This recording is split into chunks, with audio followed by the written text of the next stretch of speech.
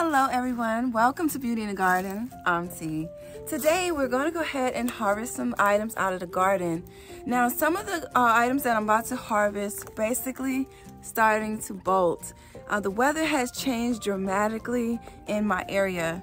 So what I'm going to be harvesting today is my cabbages. So these are my Chinese cabbage here, and I'm going to go ahead and harvest all of them. Now right here, if you can see this bright color right here in the middle, so it's starting to bolt, it's starting to go to seed. So I'm going to go ahead and harvest this before it starts to get really bitter, and I'm going to take all of these up. So as we get into this video, go ahead you guys and hit the thumbs up and subscribe to the channel. Go ahead and hit the notification bell so you can be notified when I do upload a video. So like I was saying, I'm gonna go ahead and harvest all of my cabbages. They did bolt. The crazy thing is that we literally had an 80-degree day and literally dropped to a 26-degree night.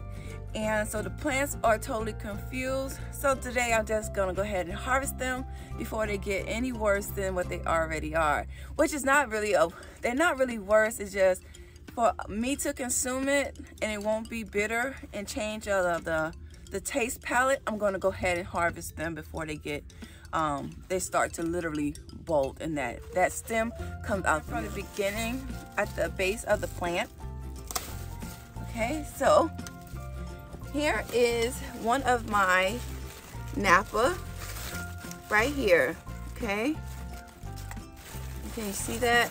So right down here, if you see here in the middle of the plant, it has fanned out. It did not create a head, and it's going to start to bolt. So what I'm going to do is I'm going to go ahead and harvest all of my Napa cabbages today.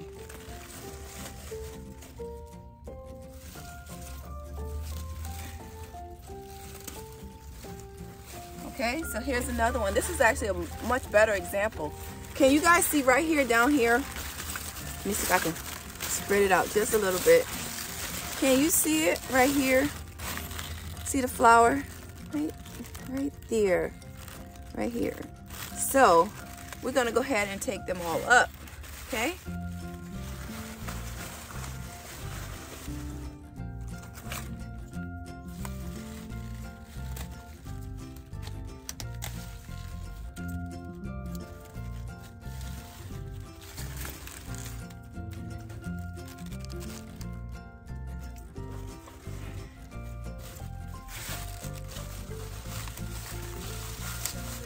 So here is my Chinese cabbages, and I usually use these in my, like I said, my dumplings, and I'll go ahead and maybe shoot a recipe in the description box, or maybe I'll go ahead and do a video. But this is what I most likely use my Napas for, is my stir fry. I like to put it in my fried rice or even in my lo mein, and as well, like I said, my dumplings. So here is our harvest today. So I really am happy about it. I did, like I said, grow these in my 30-gallon Viva Sun grow bags, and they were absolutely very sturdy. I will put that in the description box below if you guys want to go ahead and order these as well. They are absolutely very, very sturdy, and I actually want to go ahead and show you what I mean. This is a 30-gallon grow bag, so I want you to see. Can you guys see? Let me see. See? Very sturdy bags. So this is 30 gallons, okay? Can you see? Okay, it's a big joker, okay? So, very sturdy. So if you guys want to order them, I give it a thumbs up, okay? So.